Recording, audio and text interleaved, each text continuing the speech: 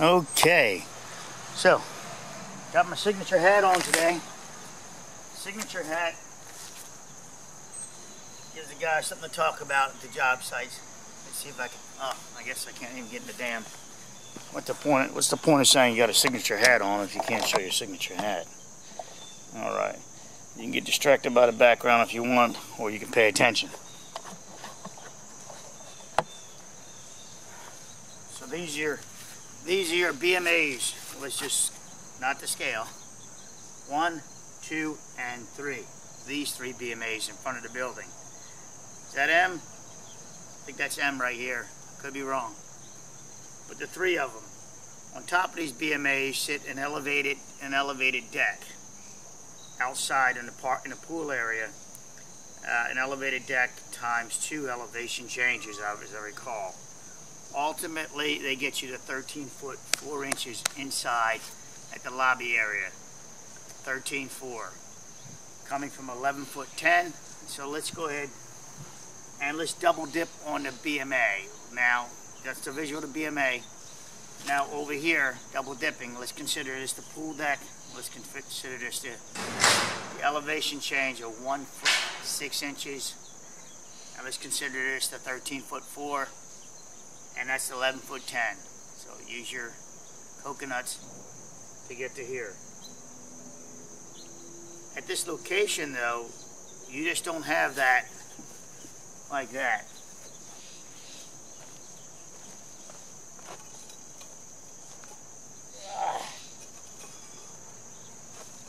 You also have beams.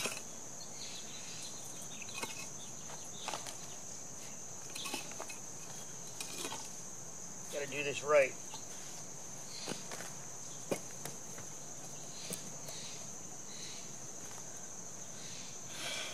Beams that either come through, sit on top of this part of the deck area, and then transfer down to another beam below.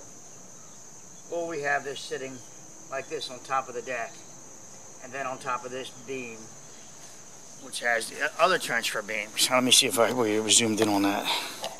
Yeah, that's fair enough. My foxes live back here, so it may look like a mess, but it's their little baby foxes. I can't disturb their little playground. Seems like they love the debris area back here, I call it. Not really debris, everything's got its certain purpose, but I can't really do much back there. That's my best excuse for not moving those trash cans and a couple things back there. Let's see. Let's have a little fun. Let's have a little fun with me. Let's troll me a bit. Hammock, can't get rid of it. I have no use for it. Now, I have a use for it. It's in videos. Over here to the right, multiple cans to use for job sites. There's my baby. You guys know what that is? Can you guys tell me what that beautiful machine there is? It's for soil compaction. Okay. Oh, gray cat alert.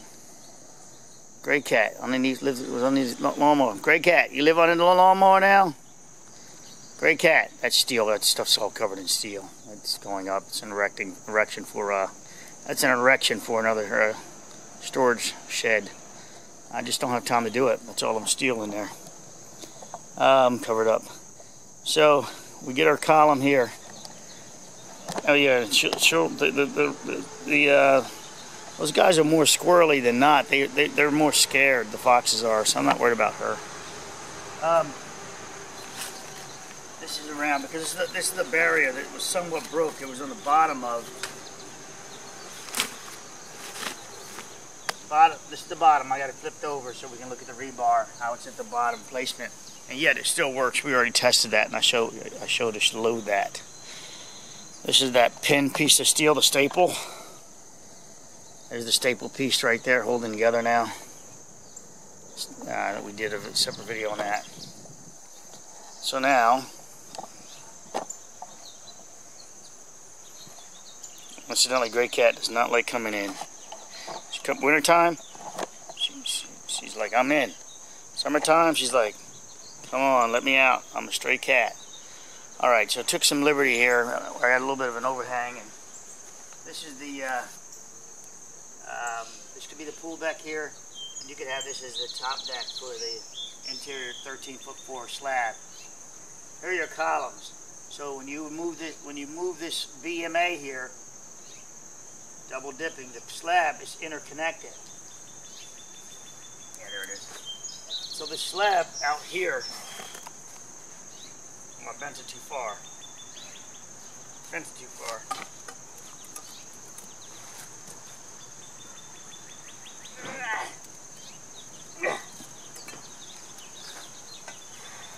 So the slab is interconnected here with the inside deck at that elevation change. If you pull on this one, you're pulling on this. So if you pull on that outside slab, hopefully that shows. Let me turn the camera around. Hopefully I can see it. I want to load this up fast before I get to work this morning or somewhere else. This steel, either it's going to disengage or it's going to rotate. There's a little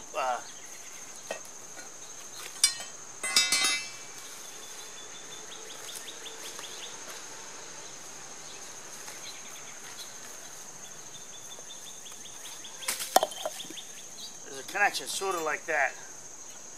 That transfers the deck connection up to the elevation change. It gets you up to from the deck up to the 13'4", from 11'10" to the 13'4". They do it with that profile like that, and this guy is tied back into here. So I'm really pulling on this piece. Can you imagine if it's low, if the deck goes the way it's anchored, the way it's secured, it's going to do this. It's going to pull that way. As it pulls it, it's not for free. Not for free. Let's get your side profile. So not for free. Not for free. Come on, camera, tilt down. No editing here. This is just live for you. So as you pull on the bottom of the deck here, pulling away because of the punch shearing happening out in the Champlain, and so I'll be distorted because I'm on the end of the lens, so I'll be more distorted. So as this pulls away the deck, it's got some links in here like this. I wish I had drew a magic marker. Red cat alert in the background. What's up, girl? Come here. Come here. Come on. She's worried I'm going to snatch her and take her inside. When it's about to rain, I take her in if I can get her. It's not going to rain today. She's got a breakaway collar on, for you guys wondering about breakaway collars.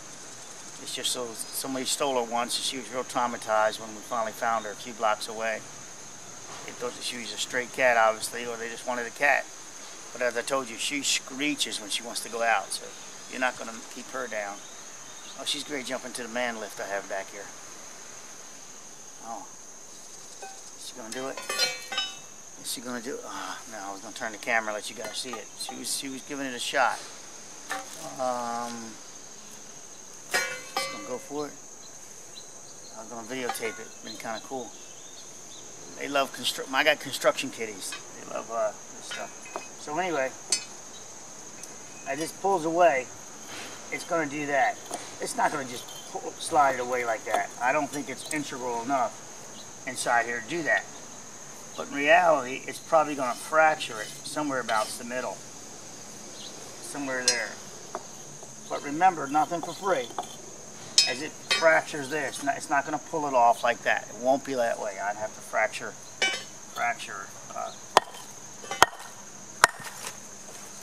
a brick for you guys. So it'll be more like that.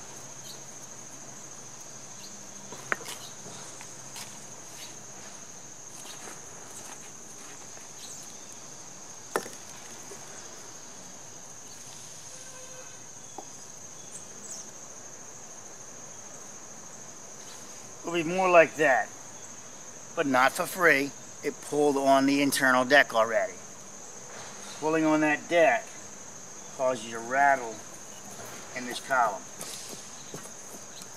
And that works its way all the way up to the top. And I guess I should stop playing games with my wording, because that's how I try to get you to remember it, such as the word reverberate. So reverberate. I can't help it. So it works its way all the way up to the top. And there's only so much steel that's holding each deck in place. Each deck is only being held in by so much steel, so much rabbit ears. Rabbit ears when they're turned down, but right now they're turned that way, right? So much steel is engaged. Just a little bit of steel is engaged. Well, you can only go so deep as the column. You wouldn't go that deep. They only went about maybe 2-3 inches into the column and turned. We know that because we see it ripped off. We see it ripped off, and we see about 2 inches of cover left. So these are placed about 2 inches into the corners of the column. So we're only coming out maybe, let me see if I can see about 14 inches or so, I'm guesstimating. So it does that, but the pad also has the rebar in it. Where's the rebar? It appears to be near the top. And when it does that, it reams it. And now it can't hold anymore. Now it can't use the grip force to hold it.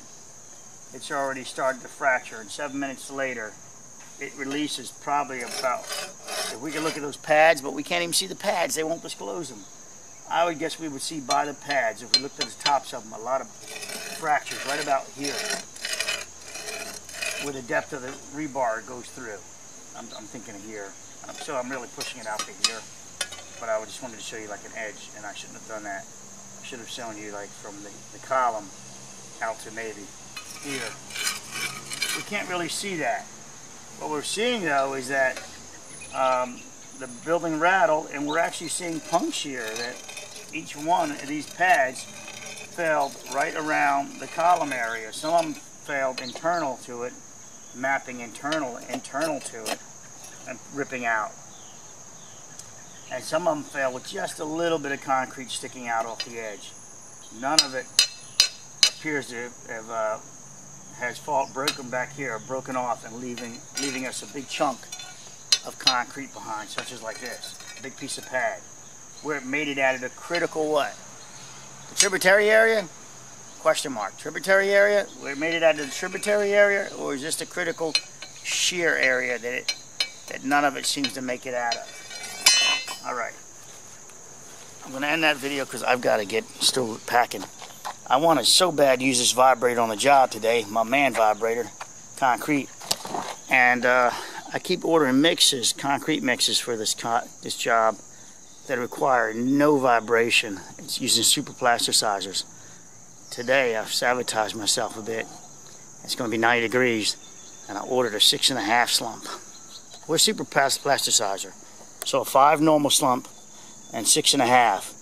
So it should, at 90 degrees, it's going to be, they're probably going to be late an hour, so it's going to be right at noon.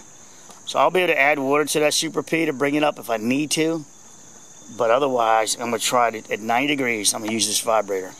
And it should work pretty well theoretically. If not, I've got a fail safe because I have Super P in it. I can add some water at that point, and it won't be that nasty. Ha-ha! Scared you, huh? Scared you, gray cat. Girl. Come here, girl. Girl. Girl. Yeah, she likes hanging out with me, but she doesn't do, she doesn't really do the, touching thing because she can't. She's thinking I'm going to snatch her ass up. Alright, let me get rid of the hazard for her, right? It's right here because cat's curiosity, right? So let me not pull that hazard over and take care of this. Take care, guys. I'll give you more on this. I got a better model. This is just the pre-model to the model. You know, this is the runway. It's a runway model thing we're going to be looking at. This is the first model that comes out. We're not showing our best. We're showing concept right here. What we're going to be showing you, girls in bikinis.